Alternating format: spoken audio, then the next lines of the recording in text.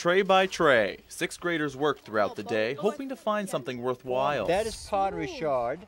And whether they were successful or not, many like Brianna Brown were just happy to be outside, instead of stuck inside taking exams at the Searsport District Middle School. Really fun. I'm so glad that we get the chance to do this instead of doing tests. Students did some digging at several sites on Paul Bach and Sharon Cadis' lawn. It takes a little bit of elbow grease. The couple with 20 years of archaeological experience didn't mind, though.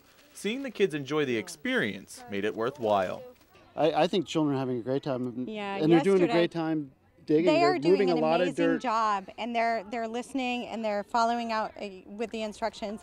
That good behavior paid off. Several Native American artifacts were among the items found. Been finding whiteware, some beads, some nails, sometimes some red pottery. Piece that looks like it might be hand painted. After students made those discoveries, they wash, identify, and record their findings, putting their knowledge of math, science, and history to the test. As a teacher, you're really trying to hit everyone all the time in the classroom, but this is an avenue for those people that might not be the book learners and stuff to really shine. And learn some lessons that go beyond the world of digging and discovery and benefit them in the real world.